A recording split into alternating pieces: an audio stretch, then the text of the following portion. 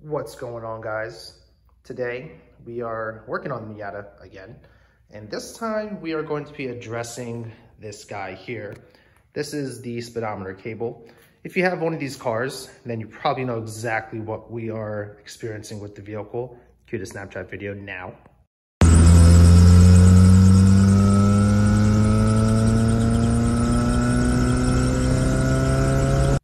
So anyway, we're gonna go ahead and knock that out today, and hopefully I can get a test drive in before it rains, but if it doesn't, then we'll just have to do a test drive tomorrow or whenever it dries up.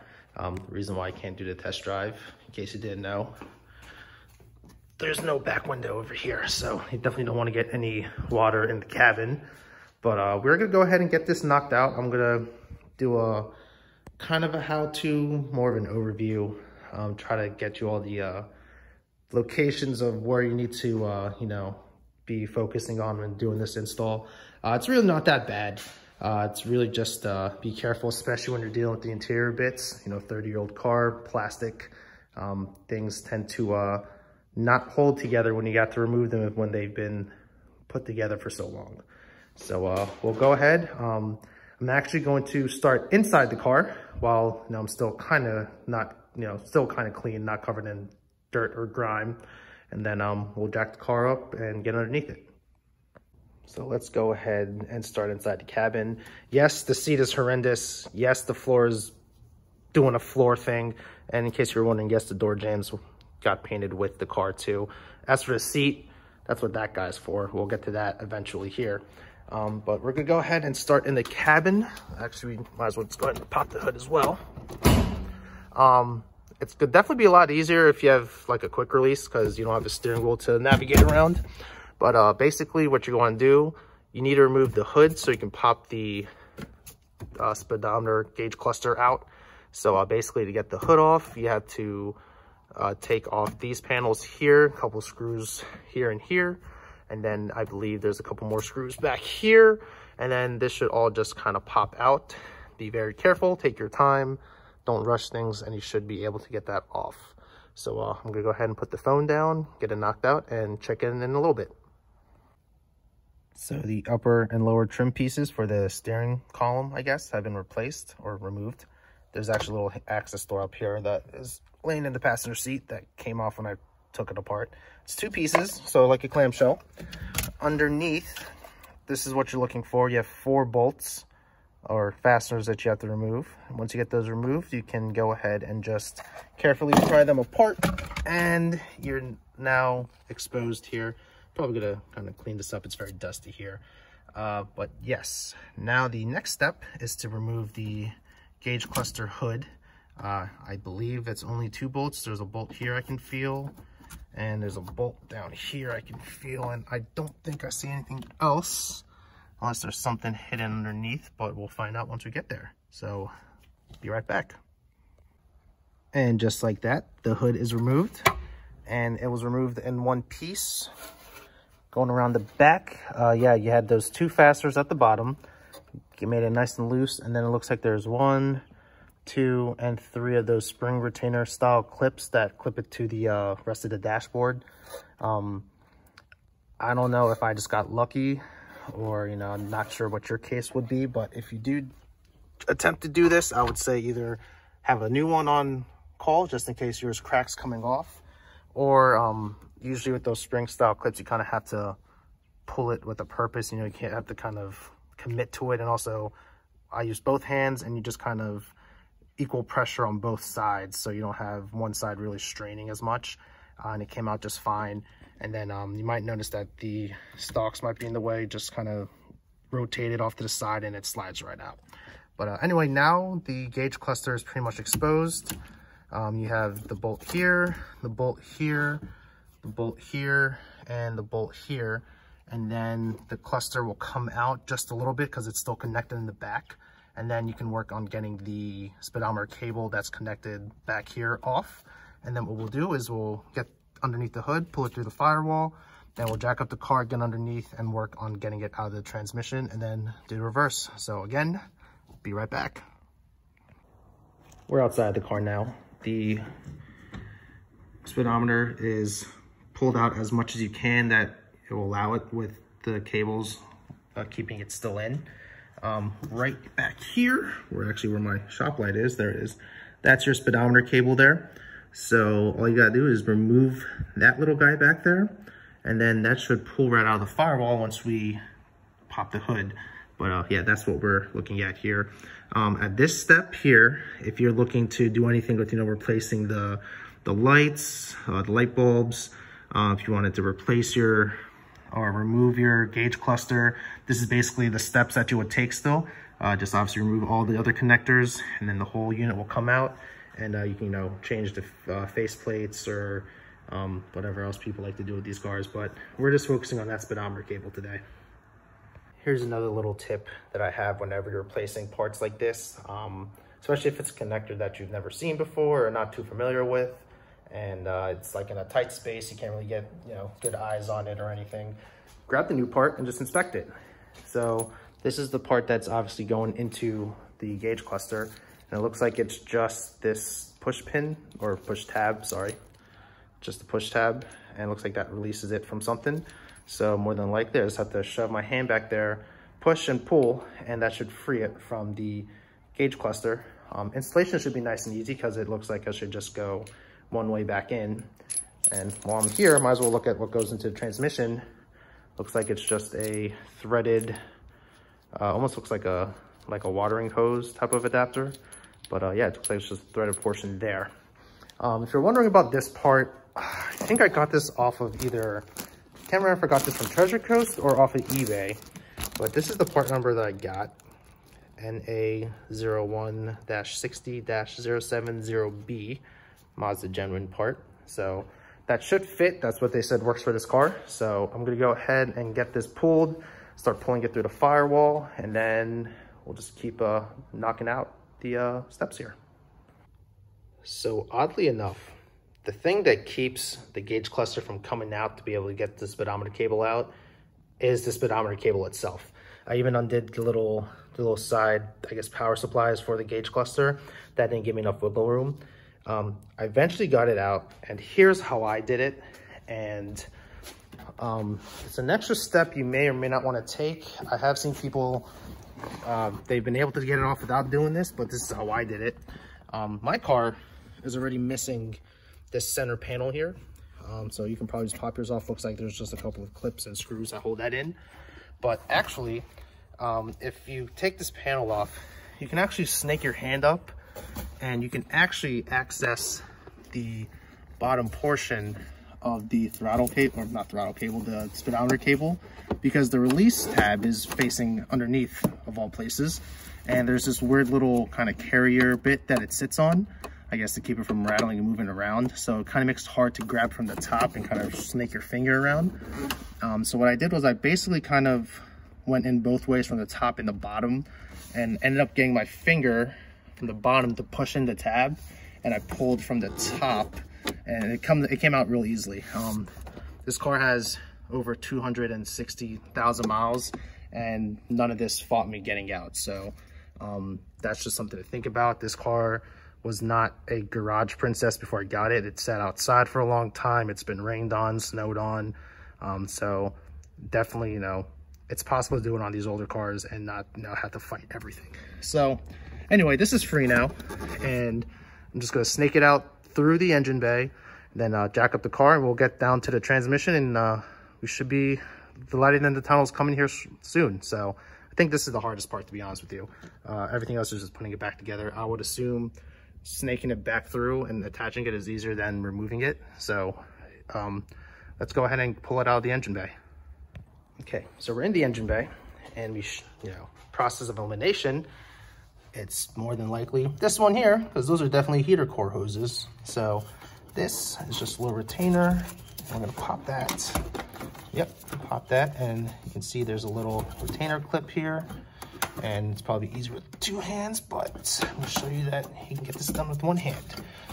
And I'm just gonna go ahead and start pulling, and there she is. There is our speedometer cable. Looks like it just routes under the heater hoses and somewhere along the firewall here, and it's going to snake down that way. So just keep in mind of how you have it routed. when you go to snake it back up again. So obviously it's going to come across this way here, and it's going to tuck in down somewhere there. So now that we got that all done, let's go ahead and jack up the car, get underneath. And I know that the cable lies somewhere on this side of the vehicle of the transmission. Okay, I got the car on ramps. Let's see if I can crawl underneath and show you exactly, while doing this as graceful as possible. So we're coming down over the passenger side. All right, and as soon as you get underneath here, got my flashlight in hand. Oh, fingers in the way. There we go. Okay, so you have your power plant frame right here. That's this guy. And this cable right here is your speedometer cable. So you can see it snakes in there and it ties into your transmission there. That's that threaded hose adapter looking thing I was showing you guys earlier. And it's just a series of clips that go up along the, I guess, the side of the transmission tunnel, frame rail, whatever you want to call it. And it's going to go up into your engine bay. So basically all you got to do is unscrew it from there, undo the clips that are here, and it should just pull out from the top. So I'm going to go ahead and get that knocked out and show you what it looks like out of the vehicle. If you're like me, work smarter, not harder. Be lazy about it. Figure out ways to get things done quicker and easier. So as you know, there's a little bit of a bolt head on this section here. It looks like this is like a threaded portion. You can use your fingers to tighten it in. But instead of crawling underneath with all my wrenches to figure out what size that is, or going in with an adjustable wrench, just take it over to your tools and figure out what it is. Most of my wrench kits go up to like a 19 millimeter, which that is not. I have one abnormally large single wrench. I don't know why I have it, but I have it for something. I can't remember why I bought it, but it's this 22 millimeter. And this is actually the first tool other than the Phillips head screwdriver that I've needed for this job. Again, the Miata is just super easy to work on. Headlights were Phillips heads. The speedometer cable essentially is going to be Phillips heads, your hands, and this 22 millimeter wrench. And that's what's so nice about these cars. So I'm going to go ahead, break it loose, the old cable. I'm going to just yank it from up here. And then just when you yank it out, don't go crazy. Just keep in mind of the routing. You don't want to get snagged up or rub up against something back here that you don't want it to. So, get a flashlight, kind of look at where it's at. I'm going to try to take note and tell you guys, but other than that, let's get this out. Okay, so I got it loose and removed from the transmission.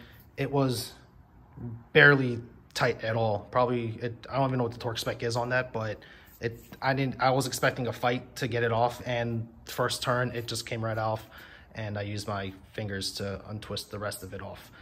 There's two retainer clips that keep it along the transmission tunnel underneath. You'll see it while you follow the routing. And if you come into here, I'm gonna try to get a good angle of it, and if the camera would focus, that's my hand. This right here, basically where my flashlight's pointing, that's the cable as well too. So that's another section that's gonna be secured. You'll actually see on the new cable, where do I put it here? You have these little retainers, or I guess spots where they clip in. So that's how you can kind of gauge where you need to be clipping them in, or locations. If you have one that is opened or not being clipped in, you probably missed a clip somewhere, which is nice. Beauty of buying OEM. So I'm gonna go ahead and pull it out and start feeding it through. Obviously, you want to start with transmission side first, work your way up to the top, then feed it through your firewall back into your gauge cluster. I just figured, I think I'm just going in depth with this install, even though I probably said this was going to be a quick overview. But I want to be as thorough as possible, so if you end up doing this yourself, you kind of know what to expect. So obviously, make sure the old part and the new part match up. I just did that. All the connections are the same. And here are all the other guys here. This one definitely is crusty, I'll tell you that. Yeah, I can see why she was hollering. And look at a nice clean new boy. Apparently there's a way you can clean these, I heard. I think that's what happens, like they get dry on the inside or something like that, and you can flush them out and clean them. But you spend all this time to pull it out. Why put in the same thing when You can get one of these for like, I think it was like $100 or something like that. So just another tip when it comes to removing it. The routing is actually very simple. So you have the firewall, go underneath the heater hoses. That location back here on the firewall, the retainer clip for it, kind of, if I use my finger, it's kind of like this. So when you do it, you want to make sure that the cable falls like towards and then like sits outwards, so it kind of locks in. And then after that, you're just gonna string it through down through here, and then you'll see the clips underneath by the passenger side transmission tunnel. So again, we're just gonna go ahead. Now everything is off. We're just gonna do the reverse of what we all just did here, and that is it.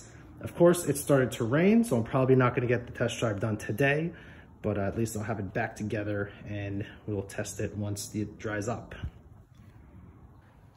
All right, so the speedometer cable is fully installed. I just gotta tie back all the interior pieces, but underneath it's tied back into the transmission. It's routed up on those two clips on the transmission tunnel coming up to the firewall. It's secured to that little U bracket thingy-majig back here. It goes to the firewall, back into the gauge cluster. One thing to keep in mind of that I found a little difficult while you're underneath is that the speedometer cable is keyed. As you can see, there's a little bit of a notch. You do have to line that notch into a little socket on the transmission, and it's a tight fit. It's a key. So that's probably the hardest part, kind of trying to position that in the correct way to get it to secure correctly. Once it's in there, you know, because then everything kind of sits flush and you can actually start tightening down by hand. That nut, I honestly do not know the torque spec, but it was never tight to begin with, so I just snugged it down. I really doubt that it needs to be anything crazy. Going back here to your gauge cluster, on my car, the release tab was facing downwards, and I was thinking that that was where the actual connection was for it. The way how like I guess that's a male end because the speedometer cable is a female end. The way how that end is oriented, it's there's a groove along the whole outside of it, so you can actually orient the speedometer cable in any way. So now actually you can get it from the side. So if I ever need to pull the gauge cluster again, it's gonna be a lot easier.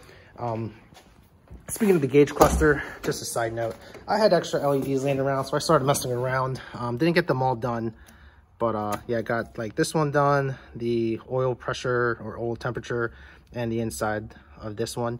There are 158 bulbs, 195 is what I had, and they were 194. I forget what it is, but anyway, those ones fit just fine.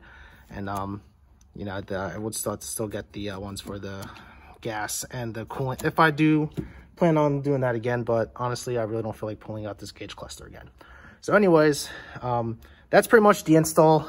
I am kind of upset that it's still raining, so I won't be able to get the footage of the driving yet, but I'm gonna go ahead and wrap things up. Everything's wrapped up in the engine bay. I just gotta get the interior done. And I guess the next clip you'll see is me driving it, showing you that the speedometer is nice and quiet. And that's gonna help a lot because for the first couple events, I'm gonna be actually driving this to most of the events to begin with until I can get a trailer. And last thing you want is to drive 45 minutes to an hour and a half listening to that squealing for the whole time. So anyways, I'm gonna wrap this up and I'm gonna show you the final product with the driving footage. Okay guys, it's a couple of days after I installed the speedometer cable and I'm finally getting some time to actually test drive the car real quick. So as you already know, the gauge cluster light bulbs were semi-replaced. Those are the new headlights. They're pretty bright just sitting here in the cabin. Let's just see if the tack works. Okay, tack works. The real test will be the speedometer here, if it's going to squeak at me or do a little bouncing. So let's go ahead and get some driving done real quick.